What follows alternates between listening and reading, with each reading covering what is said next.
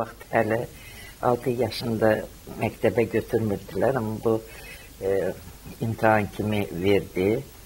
Xəqaninin şeirini dedi. Çox xoşlarına gəldi, onun şeir deməyinə.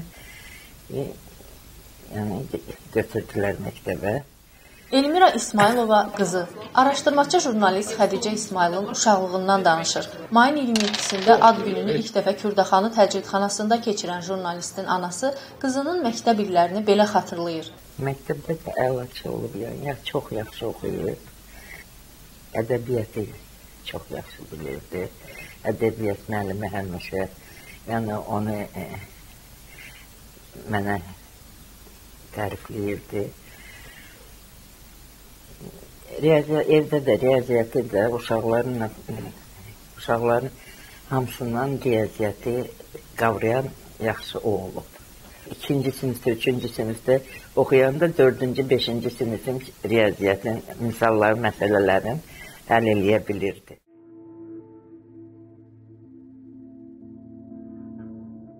Anası deyir ki, Xədicə universitet illərində də dərslərini əla qiymətlərlə oxuyub.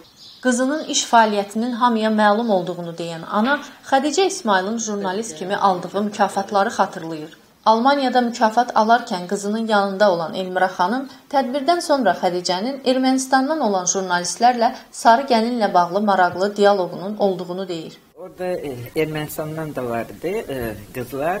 Dedi ki, əgər siz bu mahnını məndən yaxşı oxusuz, haqqınız olar ki, deyəsiniz ki, bu sizin mahnıdır. Gəlin, mən də oxuyum, siz də oxuyun. Onlar oxuya bilmədilər. Ona görə Xədicə dedi ki, bu mahnı Azərbaycanlıdır, Azərbaycanlı da olacaq. Xədicə İsmayılın evindəki piyanonun ona qızının oxuduğu mahnıları xatırlatdığını deyir Elmira xanım. Piyanona baxanda Xədicə yadıma düşür, onun mahnıları yadıma düşür. Mənim uşaqlarım hamısı piyano çalırlar. Xədicə həm də oxuyurdu. Səsi çox qəşəng səsi vardı. Klasik mahnıları oxuyurdu. Allah qoysa, mən ona arzu edirəm, tezliklə çıxsın və onun mahnılarını yenədən eşidim, qulaq asım ona.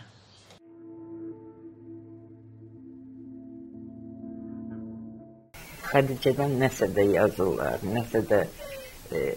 nəsə də buraxırlar. Mən ona göz yumuram, nəyə görə ki, yəni bilirəm, mən öz uşağımı çox gözəl bilirəm. Onlar bilsinlər ki, mənim uşağım heç vaxt sınan deyil o. Yəni, elə işlərlə, mundar işlərlə məşğul olmasınlar. Xədicə məni çox istəyir, mən bilirəm onu. Amma mənə görə də sınan deyil.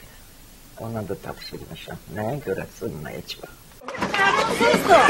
Xədicə İsmayıl 2014-cü il dekabrın 5-də jurnalist Tural Mustafayevin şikayəti əsasında həbs olunub. Özü və ailə üzvləri onun həbsini araşdırmaçı fəaliyyəti ilə əlaqələndirir. O, daha çox hakim ailənin biznes fəaliyyətini araşdırırdı. Jurnalist azadlıqda və həbsdə olarkən dünyanın nüfuzlu media qurumları tərəfindən müxtəlif mükafatlar alıb. Yerli və beynəlxalq hüquq müdafiə təşkilatları onu siyasi məhbus hesab edir. Xədicə! Xədicə! Allah birinci ona can sağlığı versin. O ən vacibidir. Can sağlığı, Xədicə ekrandan deyirəm, həmin qal. Yəni bir eləyirdin, bir mübarizə aparırdın, 10 elə. Sən mənim ən dürüst uşağımsan.